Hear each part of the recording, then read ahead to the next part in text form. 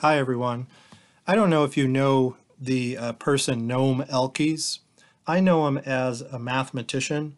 In fact, he's famous for being the youngest person ever to win the prestigious William Lowell Putnam competition.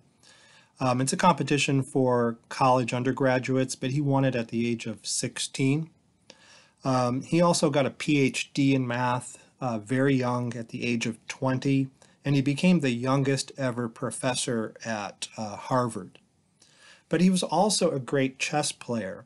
He became a master chess player at a very young age, but he gave it up in order to pursue mathematics.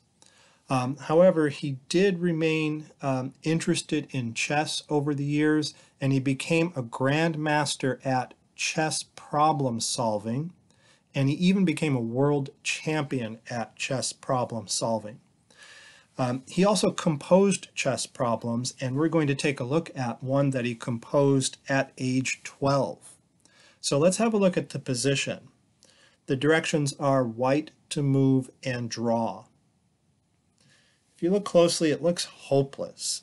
Black is moving down the board here, and his pawns are dangerously close to queening. This e-pawn is only 2 steps away, and both of the squares in front of it are covered by black.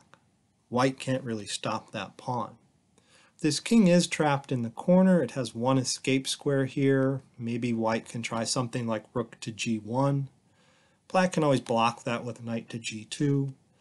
Turns out the only drawing move in the position is rook takes f3. Okay. This allows black to push the pawn forward and defend his knight at the same time. So that's kind of a doubtful move. You might discard that at first glance. It doesn't seem to make much progress. But white presses on and takes the knight anyway. Okay. Now white is actually threatening a checkmate. For example, if black mistakenly queens his pawn here, then white has a mate in 2. Check and mate. So black has to protect against that checkmate. Well, he just takes the rook. And he takes the rook with check and threatens to queen his pawn. So now it really looks hopeless. But white has one drawing move in the position. There's only one place he can move his king to and draw. And that move is king to e6. Okay? And we'll talk about why that's the only move in just a moment. And this looks crazy because it allows black to just queen his pawn here with check. But now white plays king to f7, and white is threatening his own checkmate, and that's pretty funny with hardly any material on the board.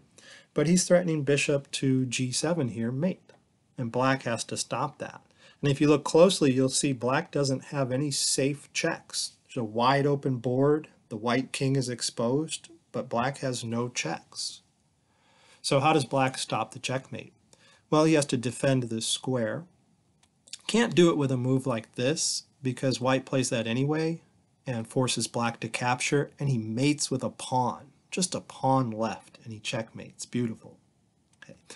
Turns out the only way to stave off a mate here is bishop takes pawn.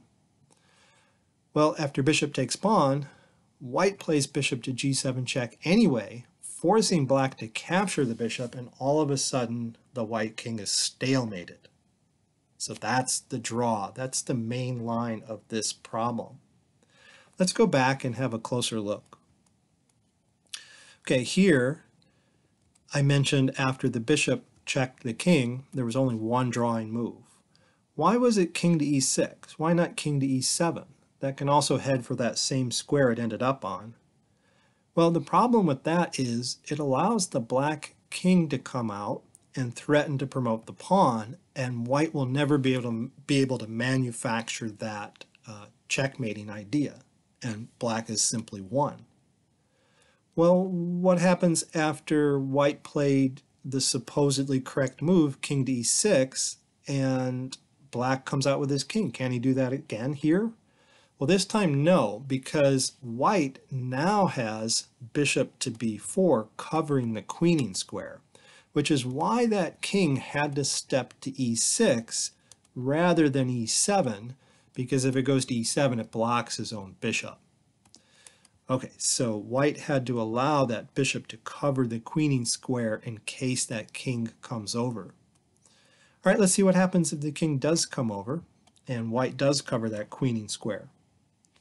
Well, black still has a try here. Why doesn't black just cover the queening square himself? Well, white's not worried about that. He just ignores it, lets black promote, snaps off the queen, gives up his bishop, and white even gives up his own pawn here and just heads for this h1 square. Now this position is a well-known draw. It's a textbook draw. Black has this rook pawn. The queening square for the rook pawn on h1 is a light colored square, but black's bishop is a dark colored bishop.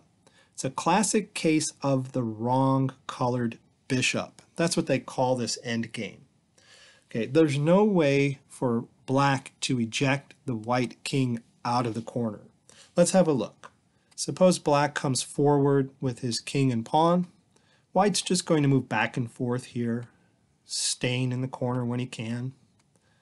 And now black has to be careful not to stalemate. For example, if he pushed his pawn forward one more time, that's an immediate stalemate. If he plays bishop to f2, that's an immediate stalemate. So maybe black does something like this and allows the king to come out, and maybe calls check. Well, the white king goes back in the corner, and now black has to back off, otherwise it's a stalemate. If he backs off with his king, white just goes up. If black makes some move, he goes back. If black comes up again, it's a stalemate. Okay, so there's no way to avoid the stalemate and eject white out of the corner. So that's a well-known draw. All right, so that thoroughly explains this problem. I hope you enjoyed it as much as I did, and thanks for watching.